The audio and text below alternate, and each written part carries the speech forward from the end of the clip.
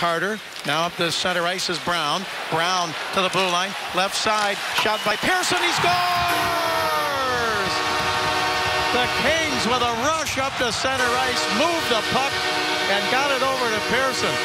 And it's now 4-0. There's the old saying in hockey, Bob. You can never catch up and skate as fast as the movement of the puck.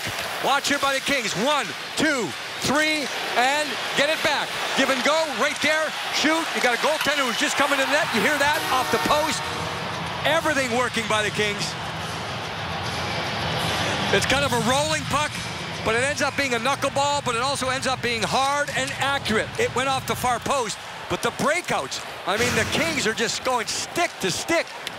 No slowing down. They lead 4-0.